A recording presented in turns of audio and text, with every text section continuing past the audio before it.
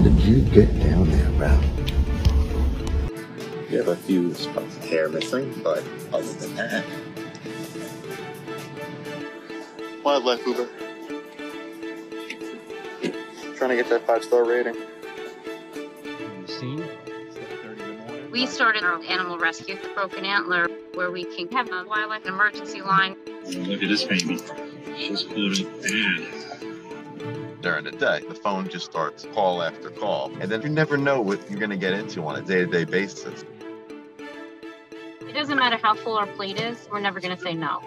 I guess she's okay. There's no break in between, there's no downtime. Me and Jackie are on vacation. That will never happen. Because we're on a rescue. We're 24/7, so our days all roll into one. We hardly ever sleep. We get all at 12:30 at night.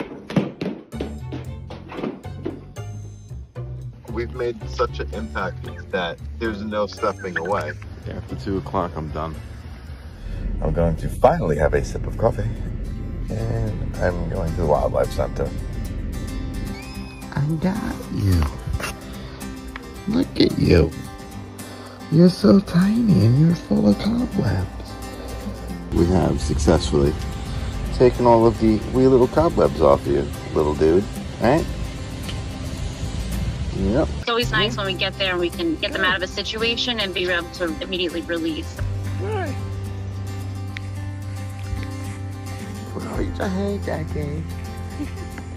We're gonna take a stroll down this path all the way to the water and get a baby deer that's in distress.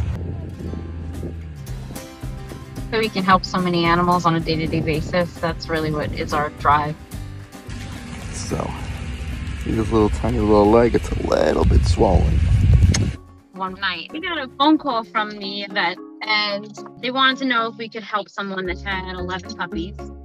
By the time we got there, we were left with meat sauce. I finally want to introduce this lovely lady. I named her Maisie.